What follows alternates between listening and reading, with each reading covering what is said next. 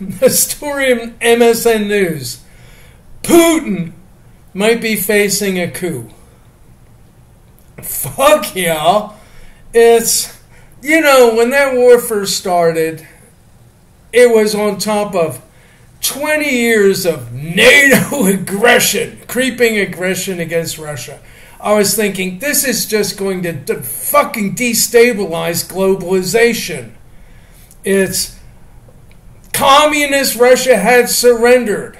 Capitalist Russia was in place. All we had to do was supply dollars. The international banks could have absorbed Russia into the global economy.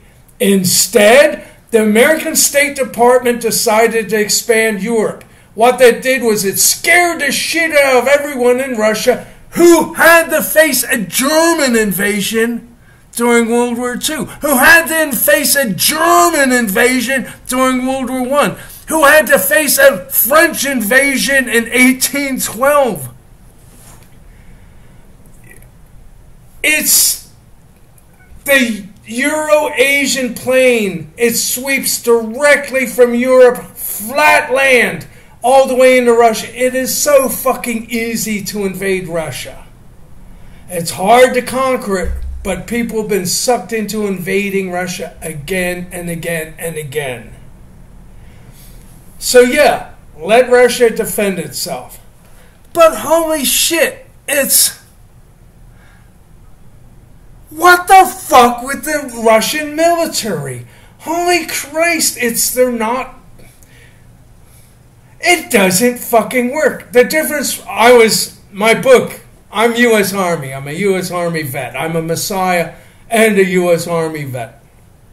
It's what the United States Army has that the Russians don't have is a strong non-commissioned officer corps. The sergeants. Officers do what officers do.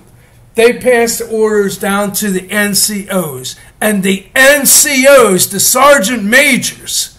No, but there's colonels aren't on the goddamn field.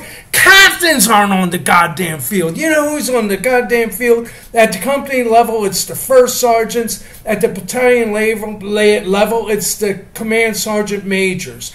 They know how to drive the soldiers. Officers in their elitist class from their universities and military colleges? Huh? The soldiers go, what the fuck? But logistics, everything else, they just fucked up.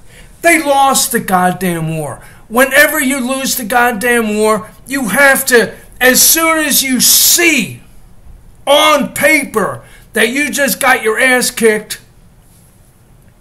you sue for peace.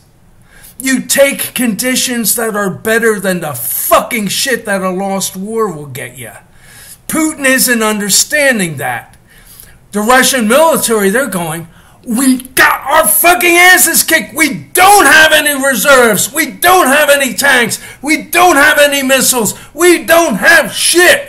We got to surrender, and we might have to fucking back the fuck down and get absorbed by Europe. We fucking tried. We fucking lost. We gotta take our goddamn medicine.